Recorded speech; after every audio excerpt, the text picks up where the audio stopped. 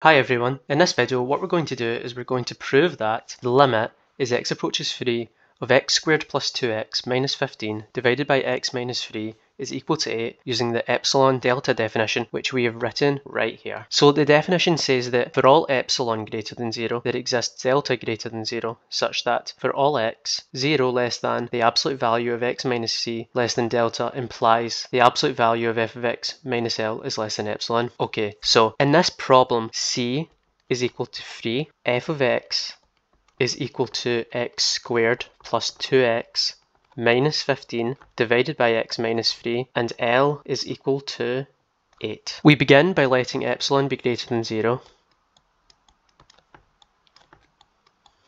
We choose delta to be equal to some value which we shall specify later. Then for all x we have 0 less than the absolute value of x minus 3 less than delta implies that the absolute value of x squared plus 2x minus 15 divided by x minus 3 minus 8, which we can rewrite as x squared plus 2x minus 15 minus 8x plus 24 divided by x minus 3, which is equal to x squared minus 6x plus 9 divided by x minus 3.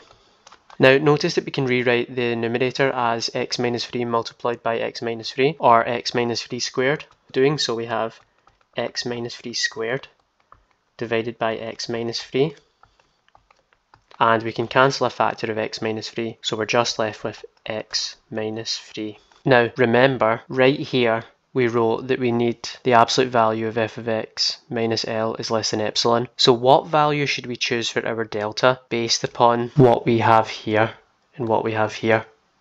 A sensible choice would be to choose delta equal to epsilon. Then this condition here implies that the absolute value of f of x minus L, which simplifies to the absolute value of x minus 3, is less than epsilon, and that completes the proof. Notice that we were really lucky in this example that the expression f of x minus L simplified to what we have right here, and that made choosing epsilon very simple. In most examples this won't be the case. We'll end up with different expressions in the numerator that don't cancel with what we have in the denominator, and what we have to do is use this inequality right here to come up with different upper bounds. But that's this example finished. Thank you very much for watching. I hope you found this content useful. If you did, please make sure to like and subscribe. If you have any questions, feel free to leave them in the comment section below. I hope you have a great day.